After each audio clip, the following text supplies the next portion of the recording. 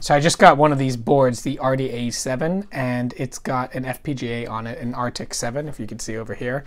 And I wanted to test a few things with it, but the only problem is it's got very limited ADC, and it's got a very limited range. So what I've done is I've picked up a Pmod 81, and that's going to be an analog to digital converter. But in addition to that, to do some validation and some testing, I'm also going to plug in a Pmod DA4. So once I've got these two, what I can do is hook one up to my jumper over here, and then hook up another jumper over here into this jumper, the JD and the JA, and then hook these two up together, and then I can drive a full loop testing. So I can drive out digital signals and then read it back over the AD. This gives me a nice little cool test environment.